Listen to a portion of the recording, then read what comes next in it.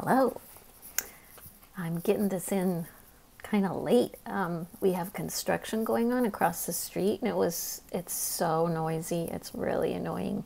But I'm like, I can't do this video while this is going on, so I waited and then, had to make dinner and everything. It's about 7 o'clock here on the West Coast.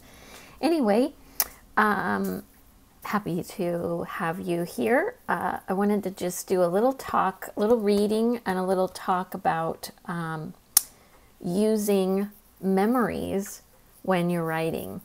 I think a lot of people have sort of this idea that, well, maybe not a lot, but I think there's this perception that everything you write when you're writing fiction has to be made up, has to come from your, imagination. And I always tell kids when I'm doing school visits that writing is really part memories and part imagination, that most writers kind of draw from both, because life experiences, that's how we, have things that we have experienced that we know personally, that we can write about, and that will be realistic because we know about it, right? So as an example, I did this series for Scholastic a number of years ago. They're hard to get now. Unfortunately, they were mostly, I think, for Scholastic clubs and fairs. So unfortunately, they're a little bit hard to get. But anyway, it's called Charmed Life, and it's about 4 girls who meet at summer camp and find this bracelet that they pass around, and they think that it's lucky. And each girl has her own book. And so this last one is Hannah's book. It's called Hannah's Bright Star. And Hannah lives on a farm.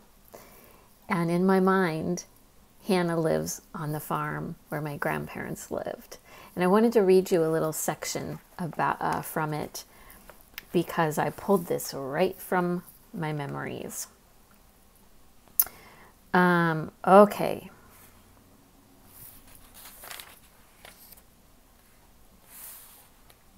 So her mom has just told her that there's a surprise up in the barn.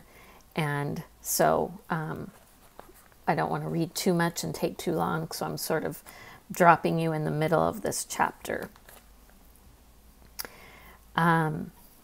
I can't believe I finally get to see what's up there. After you, her mom said, waving her arm toward the stairs. Hannah climbed until her head reached the loft. Then she stopped and peered around. At the far end of the barn was the large window that her grandpa called the hay hole. He'd explained to her that hay bales were brought into the loft through that hole by way of a hay elevator. Since it was wintertime and not exactly warm outside, it was closed up. There were small windows up near the roof, though, that provided some light. In the corner, to Hannah's immediate right, was something she couldn't quite make out. "What is that big thing in the corner?" she called down to her mother. "Climb up and take a look," her mother called as she made her way up the stairs. So Hannah went ahead and climbed all the way up until she was standing in the loft. The thing she'd wondered about had a wooden platform with a few stairs, so she went closer, and only then could she finally see what she couldn't see before.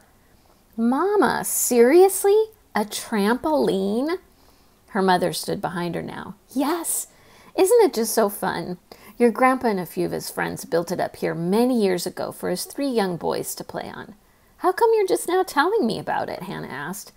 "Well, because one of the springs broke and no one ever had it fixed. It was the New Year's Eve party that pushed your daddy to finally get it done." "Can I try it out?" Hannah asked. "Sure, go right ahead.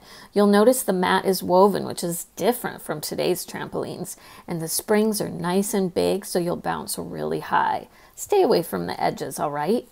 Someone had piled bales of hay around the platform so you couldn't fall, but Hannah could see that what her mother was mostly concerned about were the big gaps between the springs, especially in the corners. Hannah jumped higher and higher until it felt like she was flying.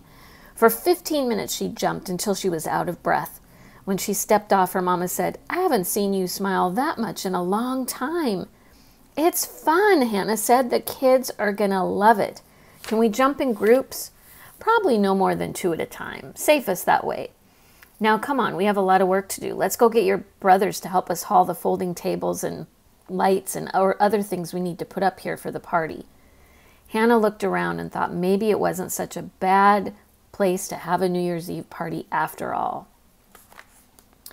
So there's another part earlier where she describes walking into this barn that's on the farm, and I totally drew from my memories there as well. And the trampoline is something that exists.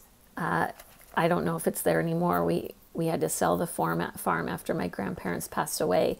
But when I grew up and would visit, and I even lived on the farm for a couple of years, that trampoline was always up there and something that we could go and do. And my grandpa built it when in the book I called, there's 3 boys, but my grandpa built it for his 3 daughters.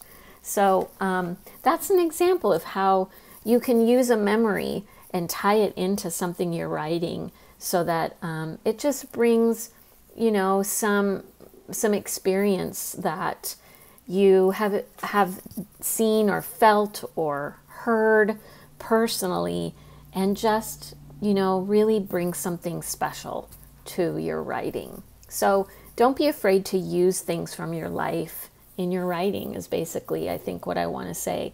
My husband, when he reads my books, he'll often say, you know, he'll find little things that he knows, you know, only people who know me really, really well would even realize that that's something that came from my life. But it's fun to sprinkle those things in there and just use what you know. You know, they say write what you know, and that isn't always, you know, I feel like that's something that you shouldn't call a rule. You shouldn't just totally always only write what you know. What fun is that? I had never been to Paris, and I decided to write about Paris because I wanted to visit in my imagination. So I wouldn't have written the Paris book if I only wrote what I knew. But there's also some value to just adding things in that you know, that sort of just, I don't know, like I said, makes it a little more special. So, all right, that's all for today. Thanks for watching. See you next time.